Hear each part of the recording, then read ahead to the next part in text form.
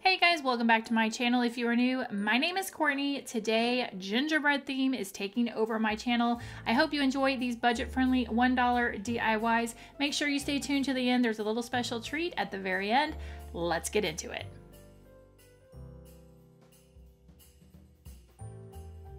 Rolling into this first DIY, I will be making over this Dollar Tree snow globe sign. I had two ideas that I wanted to do for this. I couldn't decide which one, so I'm actually going to make this double-sided, and then you guys can decide which one you like better. The first step here is I've made a free printable for you guys. I will link it down below in the description box. I need to get both of these circles cut out.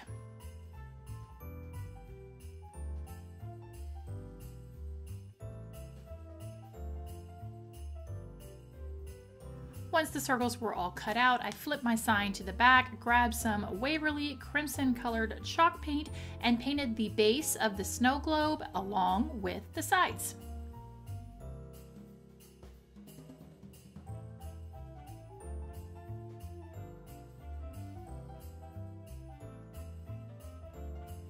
To prepare the other side of the snow globe, I grabbed my scraper to scrape off the glitter. Normally I do grab some Goo Gone, that is my favorite hack, and I spray it on there and then scrape off the glitter very easily with that, but there wasn't a whole lot on there, so I just scraped it off with this and then painted over the Happy Holidays also with the crimson red chalk paint.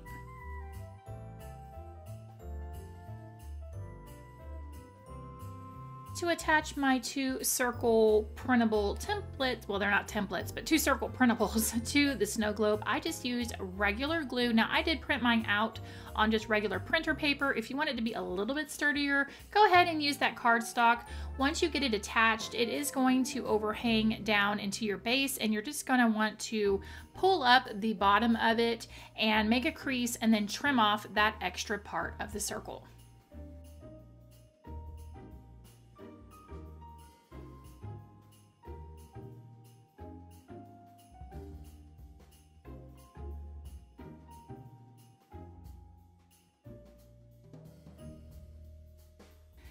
Now it's time to grab whatever ribbon you'd like to use. This is a reversible ribbon that I got from Hobby Lobby. It's red stripe on one side, polka dot on the other.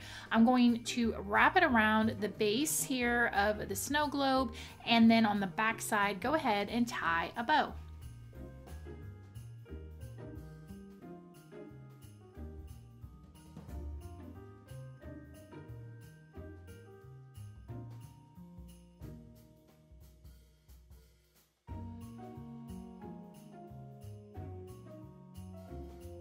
To finish off this side of the snow globe, I'm going to grab some greenery and hot glue that directly underneath my bow, and then taking a little peppermint candy ornament thing that I got from Hobby Lobby, I'm gonna glue that right underneath the bow, kind of in the center of the greenery, and then this side is finished and I'm ready to finish off the other side. To finish off the other side, I'm going to add these two wooden gingerbread stickers to it. I got these from Hobby Lobby, but Dollar Tree does have wooden gingerbread cutouts. Now let me know down in the comments which one of these sides is your favorite. Is it the side that has the bow on it, or is it the side with the little wooden gingerbread cookies?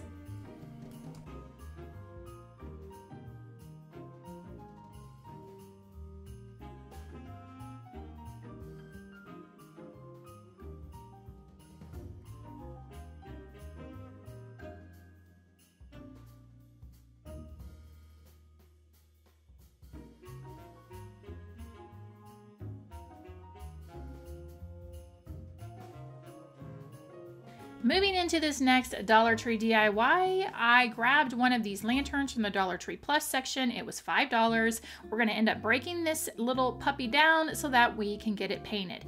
Now, I would highly recommend if you can find brown spray paint. You guys know I'm not a super huge fan of spray painting. I would recommend using spray paint. I did look for brown spray paint and could not find any. So my next best thing was to find a good paint, and I found this Decor chalk paint at Hobby Lobby. It's called Restore. It is a great gingerbread color. If you like doing gingerbread crafts and need to paint that color, highly recommend this one. And I started to paint it. You are going to end up needing to put several coats on this, and you're definitely going to want to either seal it with some Mod Podge or a spray-on sealer, because the paint will chip off because this lantern is plastic.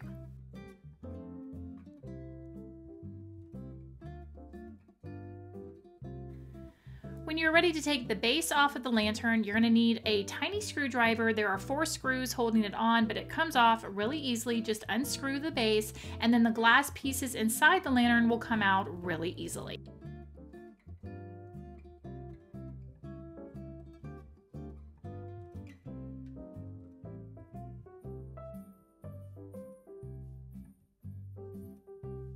To protect the candle from getting brown paint on it, I did put a piece of painter's tape along the edge, or I should say the bottom of the candle, and then I went in and painted the base brown.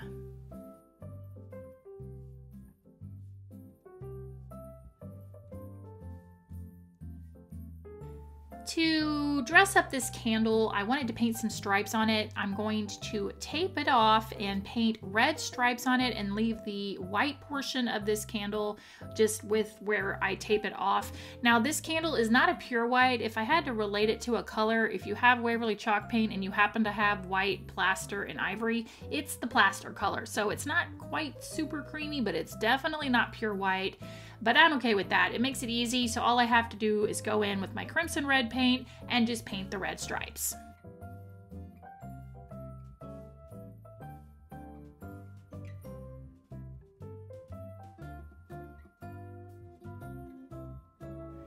Everything that needed paint is ready to go, so now I just need to reassemble the lantern.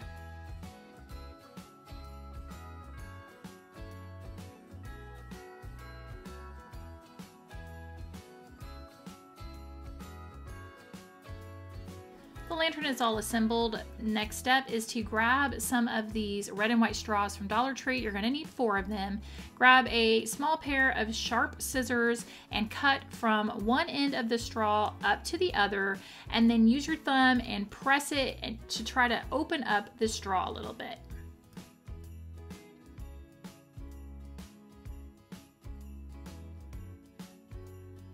Once all 4 straws are ready to go, you will need to trim a little bit off of it just to make sure that it will fit the lantern. But these straws are going to go in the corners of the lantern, and they will just smush perfectly in there and be attached just using some hot glue.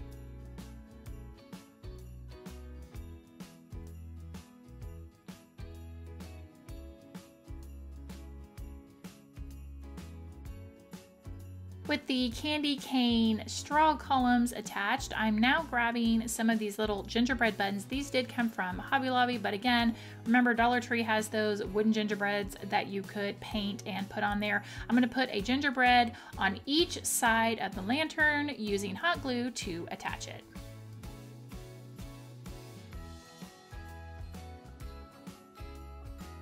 To dress up the lantern a little bit, I'm using some white hot glue. This is just a colored glue stick from Surebonder. If you saw my videos last year, I did a whole gingerbread house where I was using colored glue sticks. My hand just was not very steady this day, and it took me a while to figure out the trick. You have to keep the glue gun really close to the surface and to get it to look right. So I just did the best I could. It may be kind of kindergarten quality, but hey, it's a gingerbread house, it's all right. But I did decide to use the hot glue and do some swirlies on the bottom, and then I'm also going to decorate the top of the lantern with the white hot glue.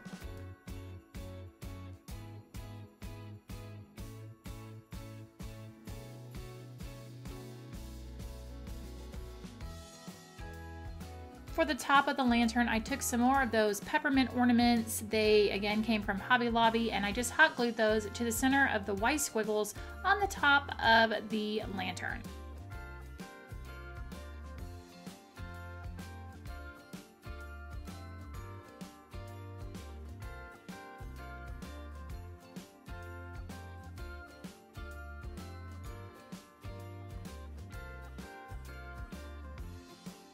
To finish off the lantern, I pulled together some random greenery and just made a little arrangement and made a bow with that same Hobby Lobby ribbon that's reversible.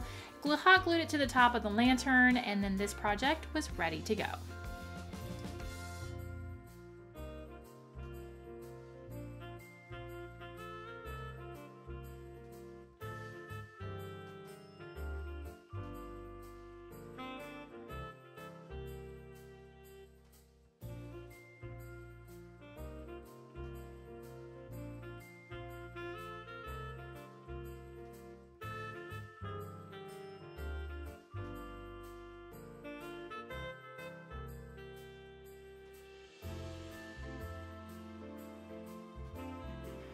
For this next DIY, I found this tree in a jar at Dollar Tree and decided I was going to do something pretty simple with this. I cut open the lid, well of course I did because I needed to get inside this jar, and then I dumped the tree in the snow into a bucket because I wasn't quite sure if maybe I might want to use that later on. Then I rinsed it out really good and set it aside to dry. While the jar was drying, I picked up 3 packs of these wooden gingerbread cutouts from Dollar Tree and painted them with that Restore colored paint.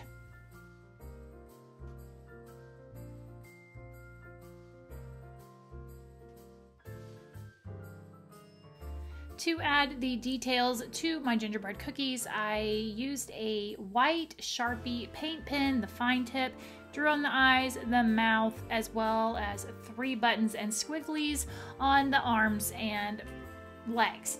Now, I did not do this on both sides of the gingerbread. I opted to leave one side just brown, but it's up to you if you want them to have that. You'll see kind of when they're displayed in the jar that you'll see some that are just plain brown because the front part isn't showing. So your choice if you want to do both sides or just one side of the gingerbread.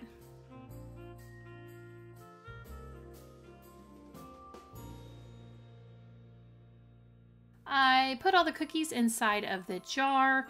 Then taking the top cork lid, I took my sharp Cricut tool, you can use anything that's kind of sharp, and dug out a little hole so that I could hot glue, again, one of those little peppermint ornament things from Hobby Lobby at the top of the cork lid.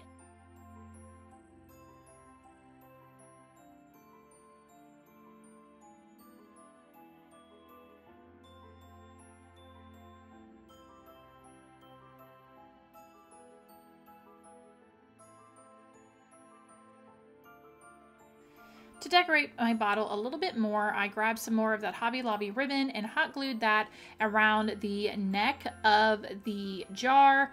And then I grabbed some of this white rickrack that also came from Hobby Lobby and hot glued that on the center of the ribbon.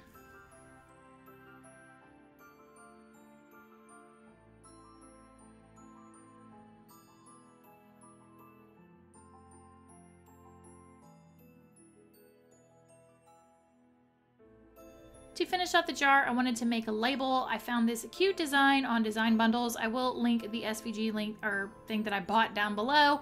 I printed it out on some sticker paper, had my Cricut cut it out, but you could just use cardstock, regular copy paper, or even print it on a shipping label and cut it out yourself.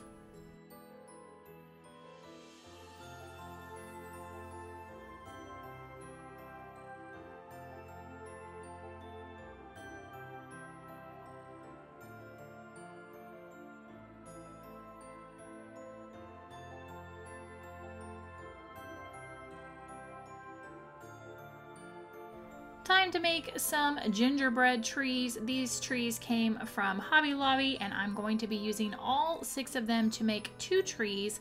First step here is to paint them with that Restore paint.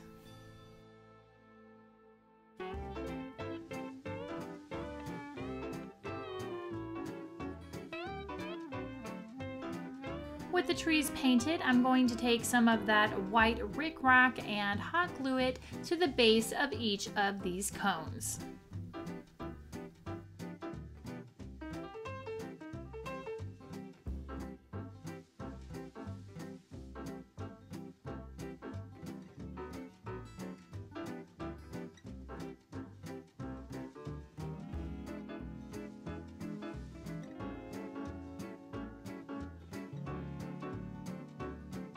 To piece these trees together, we're going to need some pieces of dowel rods to help us have the cones stack a little bit of distance. I hope that makes sense. Instead of, if I stacked all the cones, it really wouldn't look like a tree, so we need these to help us kind of give some height to our tree. You're going to take one of the long dowel rods from Dollar Tree and just cut it into 8 pieces. So cut it in half, cut those 2 pieces in half, then cut that piece in half, and you'll end up with 8 pieces.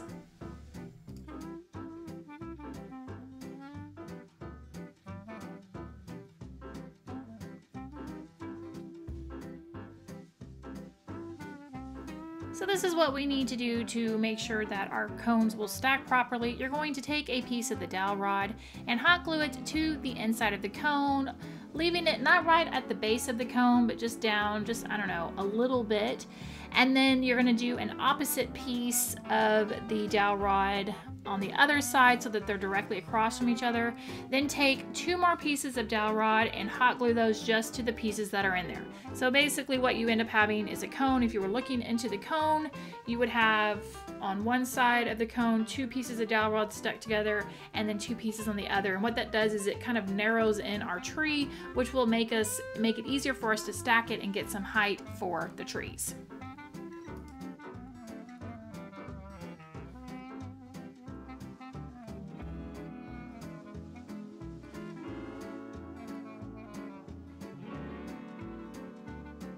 Once the 3 cones are glued together, just take some more of that rickrack and we're going to wrap it around the top and hot glue it.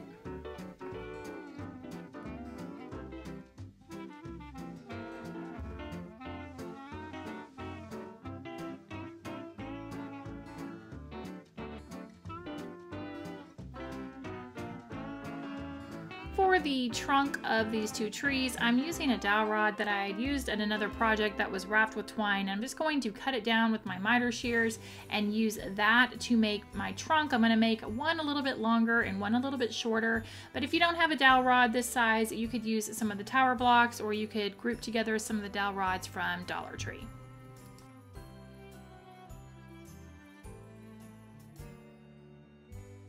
To attach my trunks to my cone trees, I just used some good old hot glue.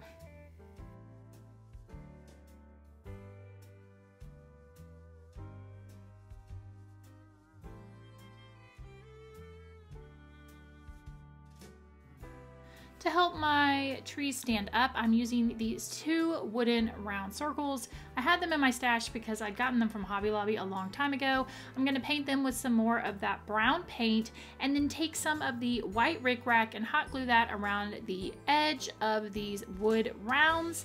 To attach my trees, I'm simply just going to put some hot glue on them and stick them directly down onto the wood rounds.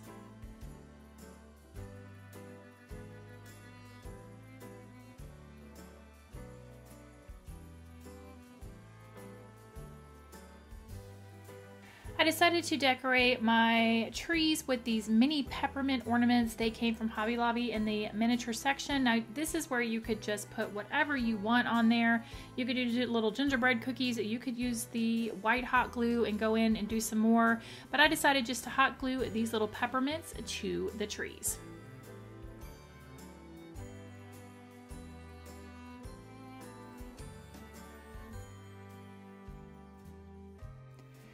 And to finish off these trees, I grabbed some of the little peppermint ornaments from Hobby Lobby. I had thought about putting some peppermints on top, but I decided to glue 2 to one of them and then 1 peppermint to the smaller tree along with a little gingerbread man. And then this was all finished.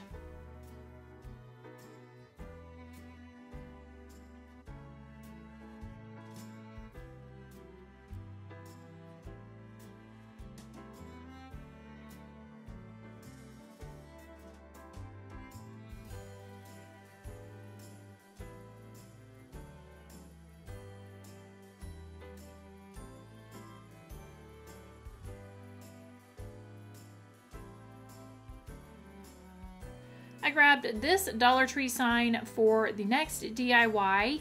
To make this over, I needed to break it down first, so I took off the beads, and then to get the frame off of this, I took my scraper tool and heated it up on my glue gun, or not my glue gun, that would not make any sense. I heated it up on my heat gun, and I took it and pretty much just sliced through the glue, and it nicely removed the frame from the back of this sign.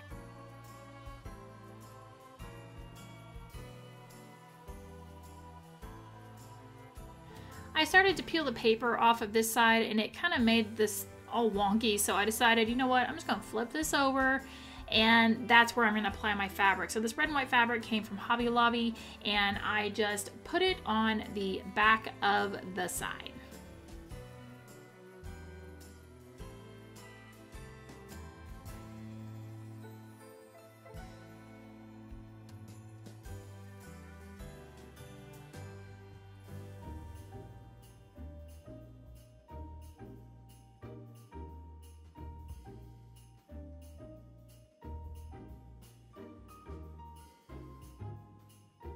Once the fabric was all put on, I reattached my frame just by hot gluing it down. And then for the back, I wanted to go ahead and cover that up, so I just took a piece of the Dollar Tree brown craft paper and covered the back with that.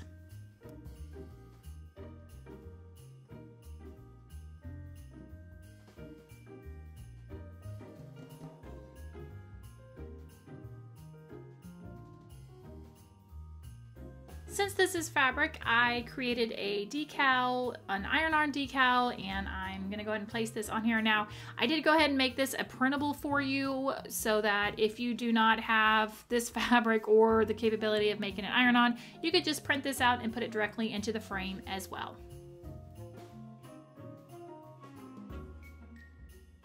To decorate this frame, I'm going to attach some of these little gingerbread cookie ornaments. They came from Hobby Lobby. I think they have them again this year, but I had them in my stash from last year. I'm going to hot glue one of those to each of the corners and then reattach the beads, and then this sign is all finished.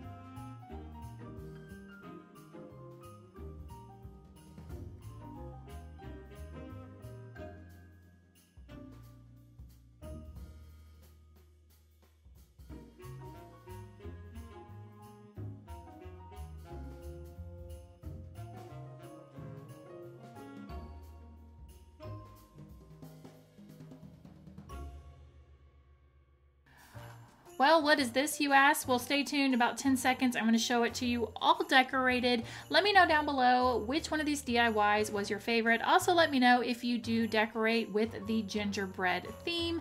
Thanks so much for watching, guys. I really appreciate it. Stay tuned to the end. There are some more videos you might enjoy. And here you go. This is my this year's gingerbread hutch and tree.